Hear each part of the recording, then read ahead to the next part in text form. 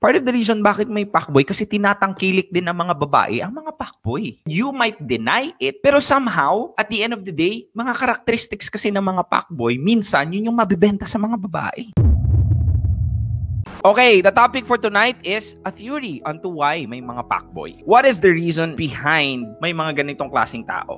A pakboy, the one that doesn't respect women, in particular ang sinabi, but relies on them heavily. He's distant, doesn't care about other people's time, and won't commit. Patay tayo dyan, mga NLR. He's self-absorbed and mess with others' emotion. Self-centered, self-absorbed. Puro yung mga gusto niya lang ang nasusunod. Are you with a pakboy? Let's find out. So first is, they have a wrong moral compass in defining what a real man is. Ito, this is a joke ha.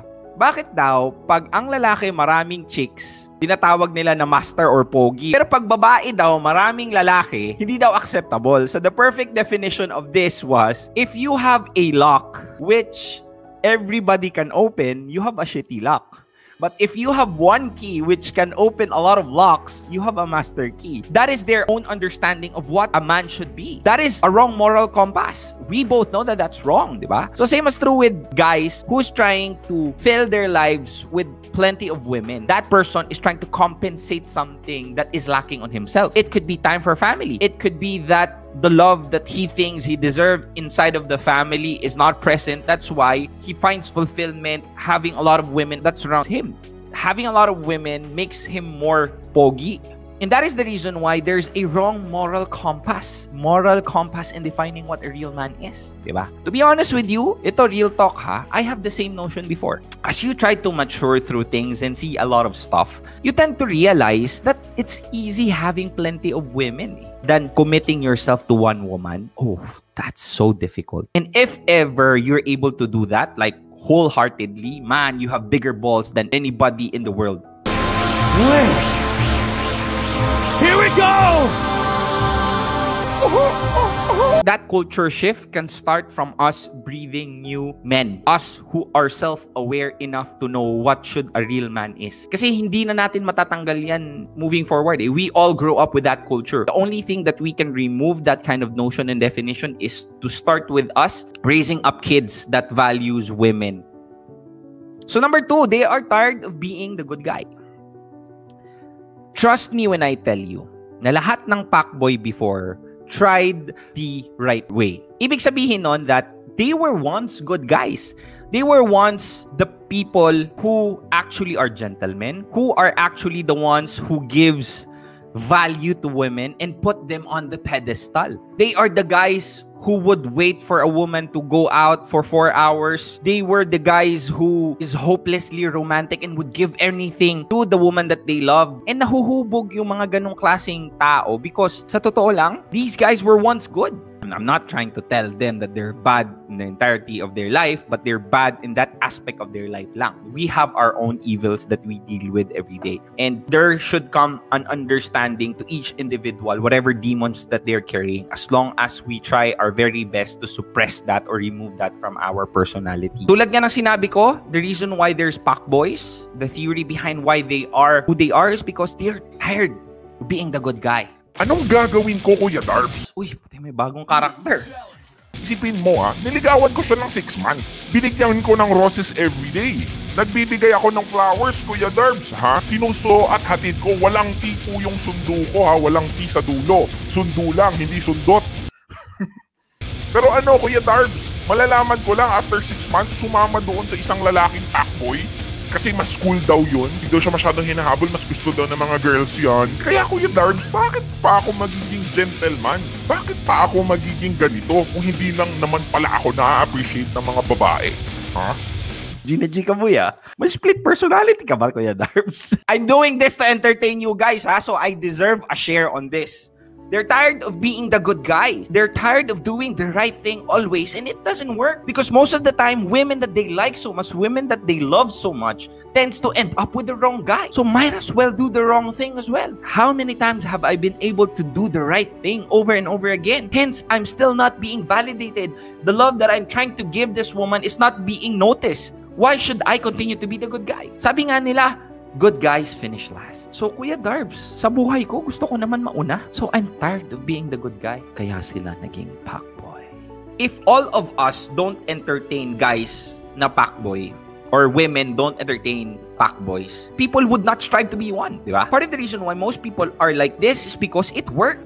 If women are into nice guys, like literally into nice guys, guys that value them and give them assurance and are being loyal to them, and chicks dig that, like really dig that, I don't think may mga Pakboy.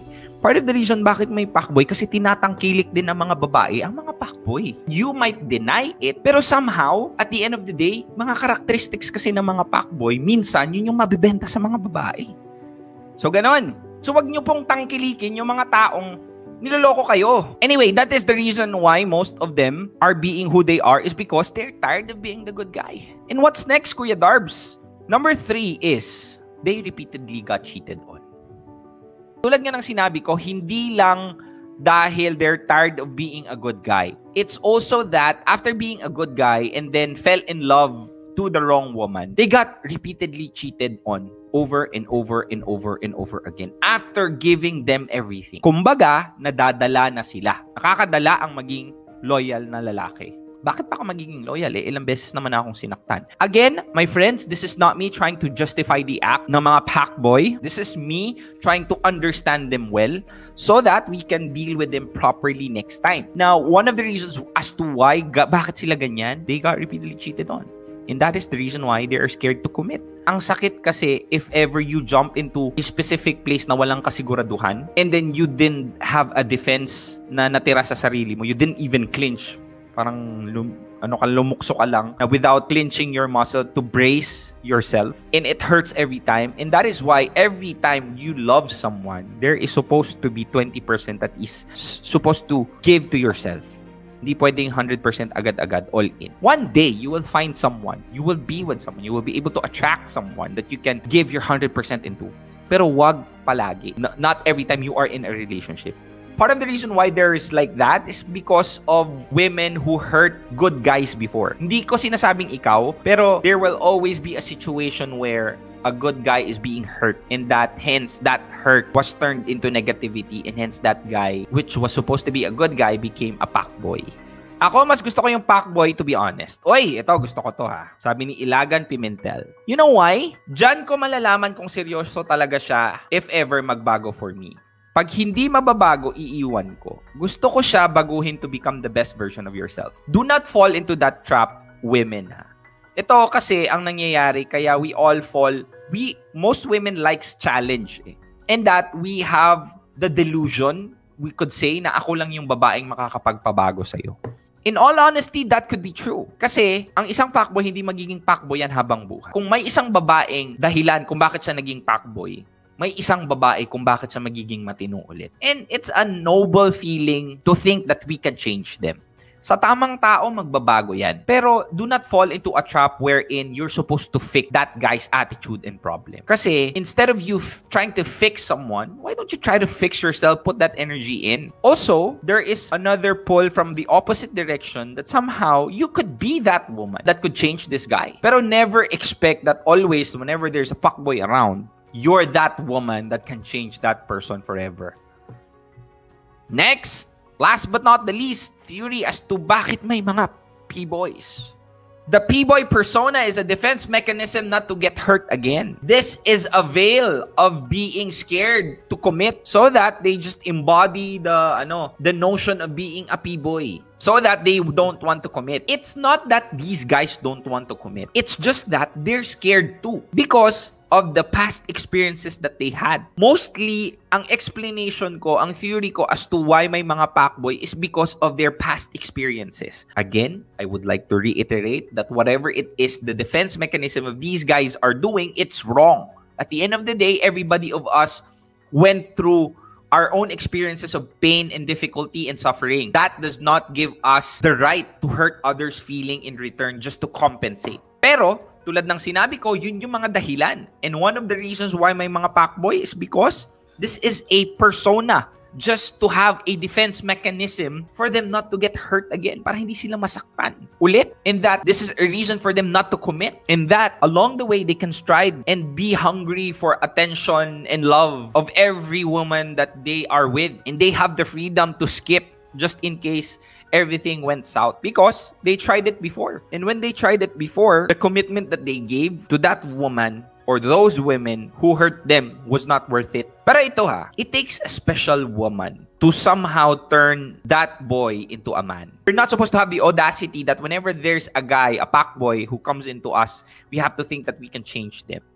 No. Pero, sa totoo lang, ang isang P-boy, magiging totoong lalaki yan sa tamang babae. So, depends on you if you're the right person for them. Right time, right moment, right opportunity. When all of it goes together, I think there's still a huge chance that that guy will literally be the same guy who he was before being hurt. It's just like dealing with pollution, I don't know, with sickness, or with harm. Hindi pwedeng porket nandyan, we're not supposed to do anything. Well, we can always protect ourselves, right? Protect ourselves not to be entangled with these type of people.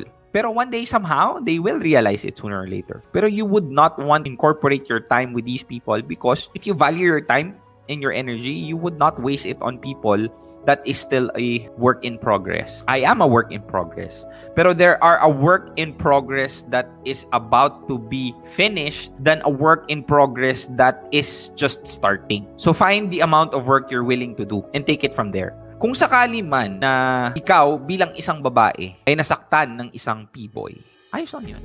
Bakit? Kasi that pain actually will help you being the best version of yourself someday. In a sense that hurt, that pain, that suffering that you have been through with a person who doesn't have the right moral compass on what a man should be is a lesson in life wherein you can teach your kid someday you get married and have a happy life with a family. And it's our responsibility as the new generation who will breed new kids of the new generation to teach them what a proper man should. And that at some point, most of the women will become mothers too. And let's take the responsibility of teaching the kids to become better men, not to play with a woman's feeling, and that chivalry will be resurrected. Kasi sabi nila, chivalry is dead. We have the opportunity to resurrect a man of your word, a man of commitment, a guy that is concerned about not hurting someone's feeling just to fulfill his own selfish needs.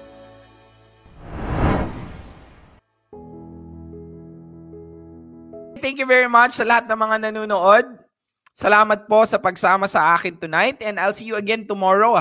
We have an interesting topic again tomorrow. I will always give you real thoughts through real talk. Always remember mga kaibigan, self-worth lang po tayo since day one. So this has been Real Talk Darbs. Yalla bye.